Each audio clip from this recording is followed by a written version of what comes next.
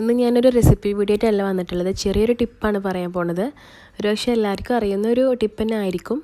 അപ്പോൾ നമ്മുടെ നാട്ടിൽ ധാരാളമായിട്ട് ചക്ക കിട്ടുന്ന ഒരു സമയമാണിത്. അതുപോലെ തന്നെ ചക്കക്കുരു നമുക്ക് അവൈലബിൾ ആണ്. ചക്കക്കുരു വെച്ചിട്ടുള്ള കറികളും തോരനും മെഴുക്കുരട്ടൊക്കെ എല്ലാവർക്കും ഇഷ്ടമാണ് കഴിക്കാനായിട്ട്. പക്ഷേ അത് തൊലി കളയാനുള്ള കുറച്ച് ബുദ്ധിമുട്ട് കാരണം നമ്മൾ മാക്സിമം അത് യൂസ് ചെയ്യാറില്ല. അപ്പോൾ ഇന്ന് ഞാനിവിടെ കാണിക്കുന്നത് അത് ഈസി ആയിട്ട് നമുക്ക് എങ്ങനെയാണ് തൊലി കളഞ്ഞെടുക്കുക എന്നുള്ളതാണ്.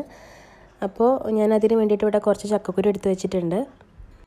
അപ്പോൾ നമ്മൾ സാധാരണ ചക്കക്കുരു തൊലി കളയുന്ന രീതി എങ്ങനെയാണെന്ന് വെച്ചാൽ, നമ്മൾ ചക്കക്കുരുവിൻ്റെ ഈ ഒരു ഭാഗം ആദ്യം ഒന്ന് കട്ട് ചെയ്യും. അതിനുശേഷം ആ തൊലിയൊക്കെ അങ്ങ് നീക്കിയിട്ട് നമ്മൾ അതിൻ്റെ ആ ഒരു ബ്രൗൺ കളർ ഇതുപോലെ അങ്ങ് ചുരണ്ടി കളയും. അതിനുശേഷം കട്ട് ചെയ്തെടുക്കുകയാണ് ചെയ്യാറുള്ളത്.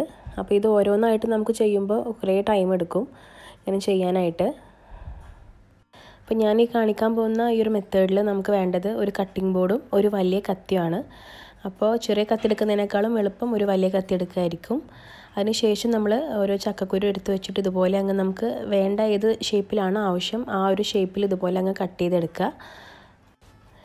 എല്ലാ ചക്കക്കുരും ഒരുമിച്ച് തന്നെ നമുക്ക് ഇതുപോലെ അങ്ങ് കട്ട് ചെയ്തെടുക്കാം. അതിനുശേഷം മാത്രം അവസാനം തൊലി അങ്ങ് നീക്കം ചെയ്താൽ മതി. അപ്പോൾ എല്ലാ ചക്കക്കുരും ഇതുപോലെ അങ്ങ് കട്ട് ചെയ്തതിന് ശേഷം നമുക്ക് കൈ വെച്ച് തന്നെ പതുക്കെ എല്ലാത്തിൻ്റെയും തൊലി നമ്മൾ കൈ വെച്ചെടുക്കുമ്പോഴത്തേനും ഇങ്ങ് പോരും. അപ്പോൾ നമുക്ക് ആവശ്യമുള്ള ചക്കക്കുരു എല്ലാം കട്ട് ചെയ്തതിന് ശേഷം മാത്രം തൊലി എല്ലാം ഇതുപോലെ അങ്ങ് കളഞ്ഞാൽ മതി. അതാകുമ്പോൾ കുറച്ചുകൂടെ എളുപ്പമായിരിക്കും. ഇപ്പം ഞാൻ കറി വെക്കുന്ന സമയത്ത് ഇതിൻ്റെ പുറത്ത് കാണുന്ന ഒരു ബ്രൗൺ തൊലി ഭാഗം ഞാൻ കളയാറില്ല. അപ്പോൾ നിങ്ങൾക്ക് എല്ലാവർക്കും അറിയാവുന്നൊരു കാര്യം തന്നെ ആയിരിക്കും, ക്യാൻസറിനെ വരെ തടയാനുള്ളൊരു കഴിവ് ഇതിനുണ്ടെന്ന് കേട്ടു. അതുകൊണ്ട് തന്നെ ഞാനിപ്പോൾ ഇങ്ങനെ തന്നെയാണ് കറി വെക്കാറുള്ളത്. അപ്പോൾ നിങ്ങൾക്ക് വേണമെങ്കിൽ ഇതിൻ്റെ പുറത്ത് കാണുന്ന ഈ ഒരു തൊലി വേണമെങ്കിൽ ഇതുപോലെ അങ്ങ് ചുരണ്ടി കളയാം. അതല്ലെങ്കിൽ നമ്മൾ കുറച്ചധികം നേരം ഈ ചക്കക്കുരു വെള്ളത്തിലിട്ട് വെച്ച് കഴിഞ്ഞിട്ട് കൈ വെച്ചങ്ങ് തിരുമ്മി കളഞ്ഞാലും ആ ഒരു ബ്രൗൺ പാർട്ട് നമുക്ക് റിമൂവ് ചെയ്ത് കളയാം.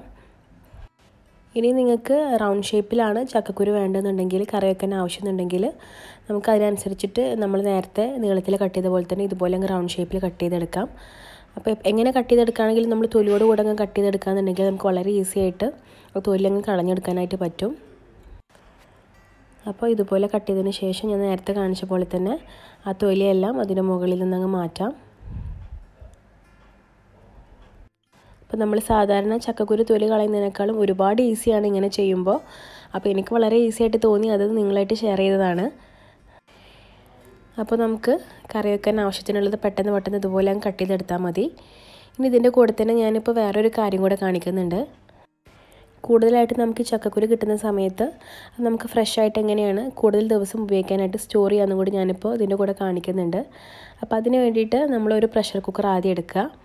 അതിനുശേഷം നമ്മുടെ കയ്യിൽ എത്ര ചക്കക്കുരു ആണുള്ളത് അത് നന്നായിട്ട് കഴുകിയതിന് ശേഷം കുക്കറിലേക്ക് ഇട്ട് കൊടുക്കുക. എന്നിട്ട് ഈ ചക്കക്കുരു മൂടുന്ന രീതിയിൽ നമുക്കിതിലേക്ക് വെള്ളം ഒഴിച്ചു കൊടുക്കാം. ഇനി ഇതിലേക്ക് ഈ ചക്കക്കുരിന് ആവശ്യമുള്ള ഉപ്പും കൂടി ഇട്ട് കൊടുക്കാം. കാരണം നമ്മളിത് വേവിച്ചെടുക്കാനായിട്ട് പോവുകയാണ്. അപ്പോൾ പിന്നെ നമ്മൾ വേവിക്കുന്ന സമയത്ത് ഉപ്പ് ഇതിൻ്റെ അകത്തേക്ക് പിടിക്കാൻ ബുദ്ധിമുട്ടാവും. അപ്പോൾ ഉപ്പിട്ടിട്ട് വേവിച്ചാൽ മതി. അതിനുശേഷം കുക്കർ അടച്ചു വെച്ചിട്ട് ഒരു വിസിൽ വന്നു കഴിഞ്ഞാൽ നമുക്ക് ഗ്യാസ് ഓഫ് ചെയ്യണം. ഒറ്റ വിസിൽ അടിച്ചാൽ മതി.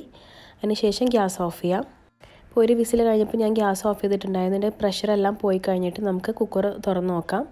അതിനുശേഷം നമുക്കിതിലെ വെള്ളമെല്ലാം ഒന്ന് ഡ്രെയിൻ ചെയ്ത് കളയണം. ഒരു വിസിലടിക്കാനേ പാടൂ. രണ്ടാമത്തെ വിസിൽ വന്നു കഴിഞ്ഞാൽ ചക്കക്കുരു വെന്തുടഞ്ഞു പോവും. അപ്പോൾ നമ്മൾ വിചാരിക്കുന്ന പോലെ നമുക്കിത് സ്റ്റോർ ചെയ്ത് വെക്കാനായിട്ട് പറ്റില്ല. അപ്പോൾ ഒരു വിസിൽ വരുമ്പോൾ ഓഫ് ചെയ്യാൻ വേണം. ഇനി നമുക്കിത് നന്നായിട്ട് തണുത്തതിന് ശേഷം ഇതിൻ്റെ തൊലി ഒന്ന് കളഞ്ഞെടുക്കണം. ഇപ്പോൾ ഇതിൻ്റെ ചൂടെല്ലാം പോയിട്ടുണ്ട്. ഇനി നമുക്ക് കൈ വെച്ചതിൻ്റെ തൊലിയെല്ലാം അതുപോലെ അങ്ങ് കളയാം. അതല്ലാന്നുണ്ടെങ്കിൽ ഒരു കത്തി വെച്ചിട്ട് കളഞ്ഞാലും മതി. നമ്മളിത് വേവിച്ചെടുത്തുകൊണ്ട് തന്നെ നമുക്ക് വളരെ ഈസി ആയിട്ട് അതിൻ്റെ തൊലി പൊളിച്ചെടുക്കാനായിട്ട് പറ്റും. അപ്പോൾ ഒരു വിസിലുകൊണ്ട് തന്നെ ചക്കക്കുരു കറക്റ്റ് കുക്കായി വന്നിട്ടുണ്ട്. അതിൻ്റെ ഉൾവശമൊക്കെ നന്നായിട്ട് തന്നെ കുക്കായി വന്നിട്ടുണ്ട്. അപ്പോൾ നമുക്ക് ബാക്കിയിരിക്കുന്ന എല്ലാ ചക്കക്കുരും ഇതുപോലെ തന്നെ തൊലി കളഞ്ഞെടുക്കാം. അപ്പോൾ ഞാൻ പറഞ്ഞ പോലെ നിങ്ങൾക്ക് വേണമെങ്കിൽ കത്തി ഉപയോഗിക്കാം തൊലി കളയാനായിട്ട്. ഞാനിപ്പോൾ ഇവിടെ നമ്മൾ വേവിച്ച് വെച്ചിട്ടുണ്ടായിരുന്ന ചക്കക്കുരുവിൻ്റെ തൊലിയെല്ലാം കളഞ്ഞു വെച്ചിട്ടുണ്ട്. ഇനി ഇതിൻ്റെ ചൂട് നന്നായിട്ട് ആറിയതിന് ശേഷം ഒരു സിപ്പ് ലോക്ക് കവർ എടുത്തിട്ട് നമ്മൾ അതിൻ്റെ അകത്തേക്ക് ഇത് ഇട്ട് കൊടുക്കുകയാണ്. ഇതുപോലൊരു സിപ്പ് ലോക്ക് കവർ എടുത്തിട്ട് അതിൻ്റെ അകത്തേക്ക് നമ്മൾ തൊലി കളഞ്ഞ് വെച്ചിട്ടുള്ള ചക്കക്കുരു ഇട്ട് കൊടുക്കാം. ചൂട് മുഴുവനായിട്ട് പോയതിന് ശേഷം മാത്രം ഇട്ട് കൊടുക്കുക. ഇനി ഈ ചക്കക്കുരു നമുക്ക് ഫ്രീസറിൽ വെച്ചിട്ട് സൂക്ഷിക്കാം. ഫ്രിഡ്ജിൻ്റെ താഴെയല്ല, ഫ്രീസറിൽ തന്നെ വെക്കണം. ഞാനിങ്ങനെ വെച്ചിട്ട് 1 മാസത്തോളമൊക്കെ ഇങ്ങനെ വെക്കാറുണ്ട്. അതിൽ കൂടുതൽ ഇരിക്കുമോ എന്നുള്ളത് എനിക്കറിയില്ല. 1 മാസം വരെയൊക്കെ ഒരു കേടും ഇല്ലാതെ നമുക്ക് നല്ല ഫ്രഷ് ആയിട്ടുള്ള ചക്കക്കുരു തന്നെ കിട്ടും. അപ്പോൾ നമുക്ക് തോരൻ വെക്കാനും മെഴുക്കുവരട്ടി വെക്കാനൊക്കെ വളരെ എളുപ്പമാണ്. കറികളിൽ വേണമെങ്കിലും ഉപയോഗിക്കാം. ഇതിപ്പോൾ ഞാൻ ഫ്രീസറിൽ നിന്ന് പുറത്തെടുത്ത് വെച്ചിട്ടുള്ള ചക്കക്കുരുവാണ്. അപ്പോൾ കറി വെക്കുന്നതിന് ഒരു അരമണിക്കൂർ മുന്നേ നമ്മൾ ഫ്രീസറിൽ നിന്ന് എടുത്ത് പുറത്ത് വെച്ചാൽ മതി. അപ്പോൾ നമുക്ക് ഇഷ്ടമുള്ള കറികളിലൊക്കെ ഇടാം, തോരനും മെഴുക്കുവരട്ടിയൊക്കെ ഉണ്ടാക്കാം. ഇന്നത്തെ എൻ്റെ ഈ ഒരു ചെറിയ വീഡിയോ നിങ്ങൾക്ക് ചിലർക്കെങ്കിലും ഉപകാരപ്രദമായിട്ടുണ്ടാകുമെന്ന് വിചാരിക്കുന്നു.